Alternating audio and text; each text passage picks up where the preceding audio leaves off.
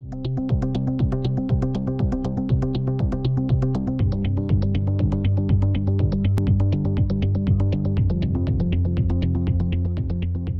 viewers, I'm John Corbett, and this is also John Corbett, my father, the inventor of the MIC.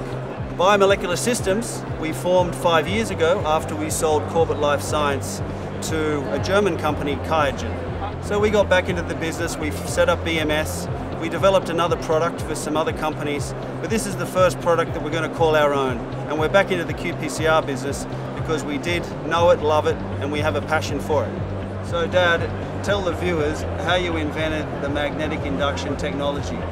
Okay, what I wanted to do was make a replacement for the rotogene because the rotogene was too bulky and too slow. So I was looking for new technology to heat and cool the samples, and I looked at numerous things, but one morning I was boiling a cup of coffee on my new induction cooker, and I thought maybe this will work. So I shot into work, built a prototype in a couple of days, and it worked quite fine. The key features and benefits of the MIC are, well, it's based on the rotogene technology because it's round. When things are round, everything does the same thing. So when you heat and cool it, everything heats uniformly, both dynamically and statically. The machine never drifts. It's calibrated once at the factory, you never have to calibrate again. The machine comes in 2-channel, 4-channel. We have the option to do HRM. We can control multiple machines through Bluetooth. So they're all controlled through a tablet or laptop or desktop computer, whatever you have, all running on Windows.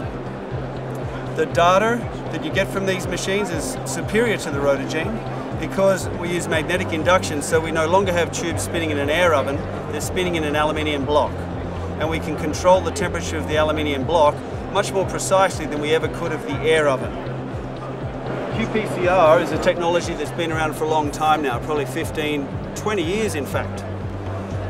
Thus, there's a lot of players on the market. Originally, the technology was used in research for people doing gene expression primarily, but as the technology's matured, it's now being used in molecular pathology, it's being used in veterinary sciences, food quality control, GMO detection.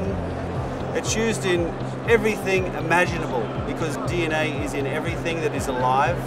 So the amount of scientific fields that this can be used in is vast and varied.